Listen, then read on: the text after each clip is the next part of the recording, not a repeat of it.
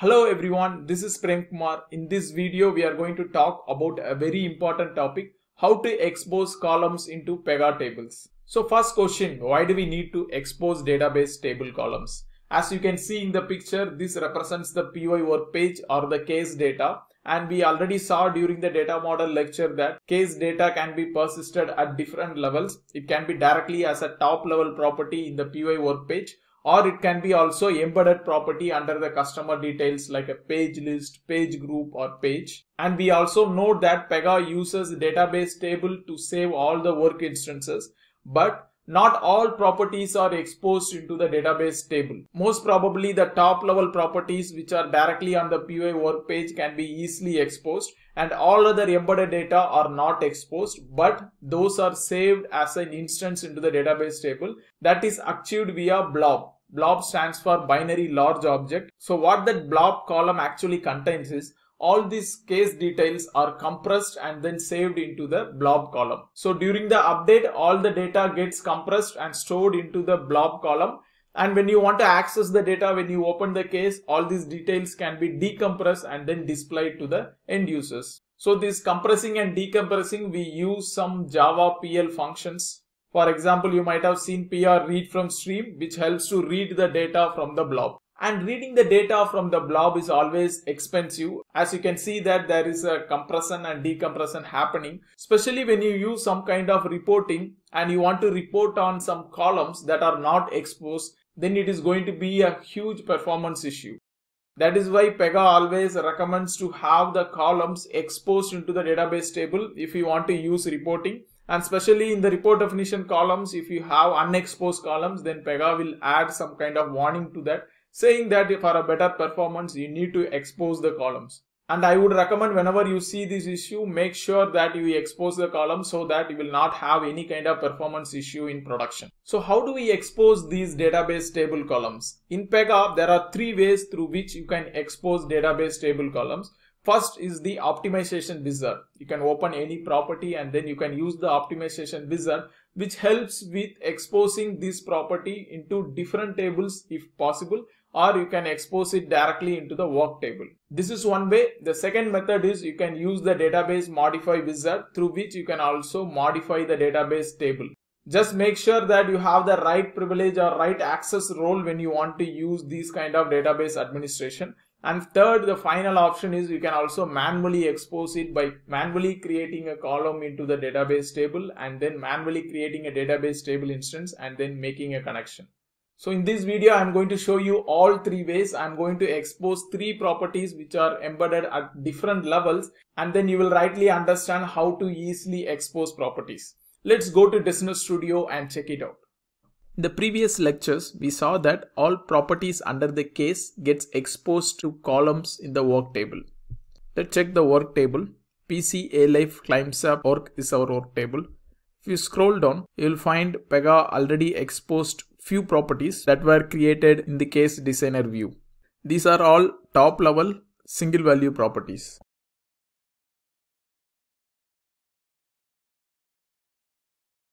When you want to check some property data in the case which are not exposed, Pega will first decompress the entire data from the blob storage and then retrieves the data.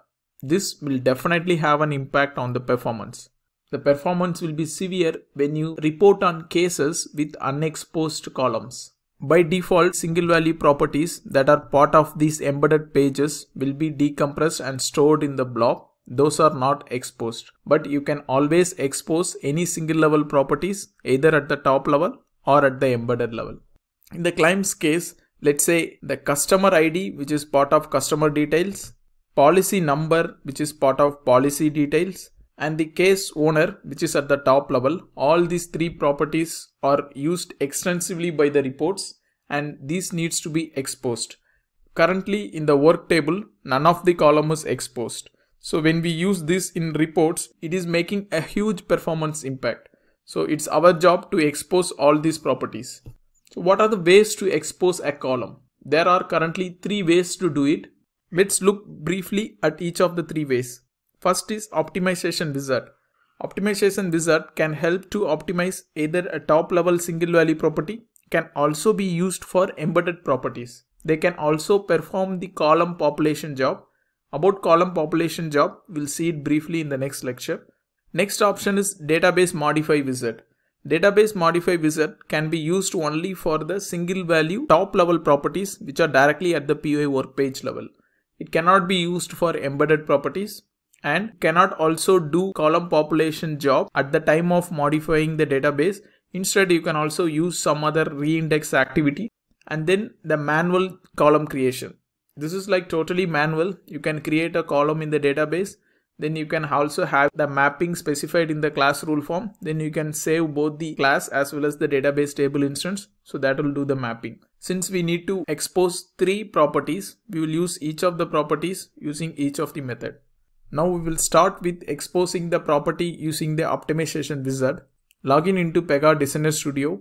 Open the data model, properties and look out the records. There are 2 kind of properties or single values. It can be at the top level and it can be at the embedded level. And with optimization wizard, we can expose the properties which are present at the top level as well as at the embedded level. Now I'm just going to open a property at the top level. Let's say case owner. Case owner is at the top level of this class. Now if you try to optimize this, how to optimize this? Go to actions. From here you have a navigation, optimize for reporting. Use this option. That will open up the optimization wizard. As you can see from here, this property can be exposed under the class alive climbs up work climb request. So this is the applies to class of this property. Now let's check about the embedded property. In the data model design, we used customer details as a page property that can embed the alive data customer details. So customer ID will come under the customer details. Let's open the customer ID and try to optimize it. If you click on optimizing, then you get an error saying that you cannot perform optimization because alive data customer is abstract. Ideally, I want to expose this column into claims records class. I don't want to expose it under customer because it's already an abstract class. How the Pega optimization wizard works is whenever you open a property and try to optimize, Pega uses this class intelligently, assuming that we are going to expose the property under this class. So that is why case owner optimization, it uses this class, and with customer ID, it uses the data class. So we want to tell Pega that we have to use the context of claims request and not the customer. There is a small trick. Go to App Explorer, then under claims request, open the property. And from here, if you navigate to the customer details and then you go to the customer ID and don't open the property, just right click from here and use the optimize for reporting. Now this will open up the optimization wizard and it will use the context of the claims records class. It doesn't use the context of the data customer class, but instead it uses the right context. This is how you can expose an embedded property using the optimization wizard. Just open it from the App Explorer, right click and then start the wizard. Now if you look at the wizard, there you see we are going to create a new column and map the customer details dot customer ID into that column. And this column will be exposed as varchar 256. So why this 256? If you open the property and move to Advanced tab, we already specified a max length of 256. That is why the data type has a length of 256. If you want to change it, we have to change in the Advanced tab. And the applies to class, we already know this is under claims records context. So this is going to be the applies to class. Population, you can also schedule the column population either now or later. Detailed explanation of column population we will see in the next lecture. Let's proceed next. And this gives a review screen saying that what are the classes that will be impacted. So this is only one class, that's going to be claims records class, and this is the table and the database. Now you can click next. So this will kickstart the optimization. As you can see, optimization started successfully in the following classes. A background thread is started that is going to populate your column. Now if you go to database and then refresh the table, just right click from here and do a refresh. You see the column number is increased from 94 to 95, and definitely you will find a column here, customer ID _1. Usually whenever you expose any embedded property, you get this underscore numbers. Okay, now the main thing is here, the column name is customer ID, which is not the same as the embedded property name. So where does this mapping takes place? Open the class rule form, go to sysadmin and then open class claims records. Here, if you go to external mapping tab, there you will find the mapping. So this is the property customer details dot customer ID, which is the embedded property that is mapped to the column name customer ID _1. So whenever a property name and column name are different, you should explicitly specify it in the external mapping tab. Now create a new claims request, and I'm providing the customer ID as prem123456. Click submit. Now this customer ID should be captured under the right column in the work table. The PY ID is C3004. Use a query tool to write the query.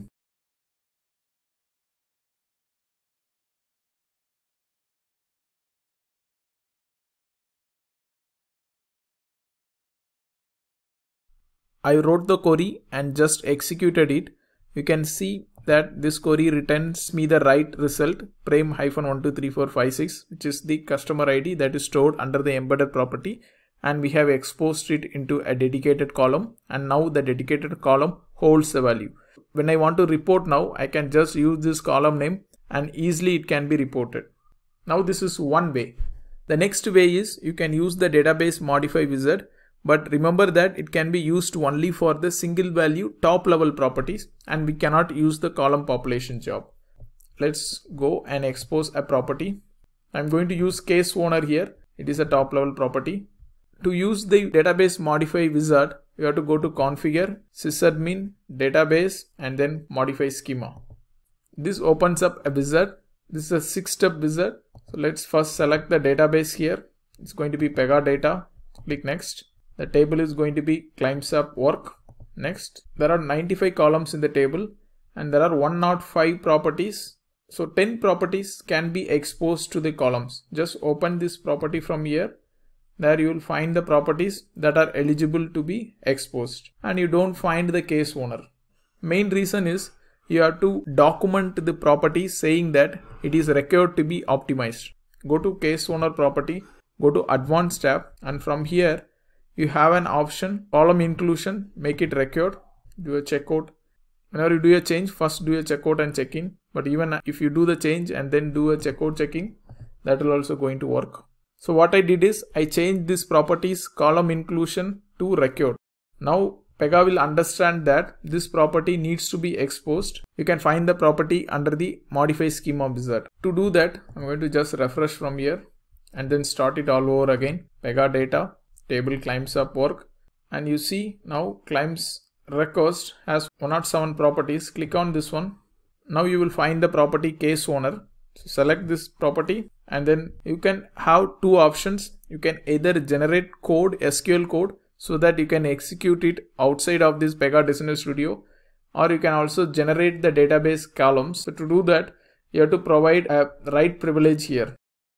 As you can see, we have successfully created a new column, case owner of varchar type 256, and here you don't get an option to do the column population job, just what we did during the optimization wizard.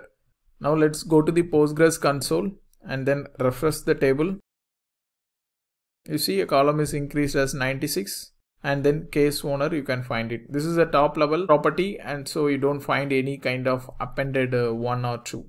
Okay, now we have exposed two properties, customer ID, case owner. The last property is policy number, which is again embedded under policy details. This is going to be a manual column creation, and so we have to do some manual steps for mapping. First step is go to the database. If you have the right privilege to create column, you can go here, right click on it, go to create and then column. Let's call the column name as policy number, and data type can be character varying. I'm going to give the size as 256 and then save.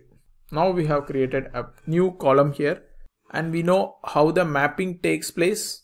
This is an embedded property, so property name is different from the column name. So definitely you have to do the mapping from the class. Open the claims records class, and from here you have to specify policy details dot policy number, and the column name is policy number. You can also specify, and the column name is policy number. Now the mapping is done. Do a save. Always whenever you manually create or manually do some changes for your database table, you have to first save the class instance and also you should always save the database table instance, because when you do some changes in the table, then you should resave it so that the changes are applied into your Pega's engine. Go to sysadmin database table. If you forget it, you may end up in error. So this is the main thing. Only thing is when you do it manually. When you do it in an automated way, Pega will automatically take care of saving these two instances. That is applicable even during the deployment step when you want to deploy some column changes or SQL changes. And when a class is committed, then it's like you just need to resave. Now go ahead and do a save. So for manual creation, I did 4 steps. First step, I created a new column here, manually policy number. Then I came to the class instance. Before saving the instance, I added the mapping, external mapping, and then I did a save. Final step, you need to also save the database table instance. Now everything is perfect. Let's create a new case. I'm going to say customer ID as 1234 and policy number also I'm going to just name it 1234. Click submit. Now this is the case C3005. Let's check this case C3005. Customer ID, policy number and case owner. You see, same customer ID, policy number is also mapped and case owner is my name. So now we saw all 3 different ways of exposing database table columns, and I would recommend you to use the optimization wizard, which can help with exposing as well as the column population. In the next video, I'm going to talk about this column population. See you in the next video.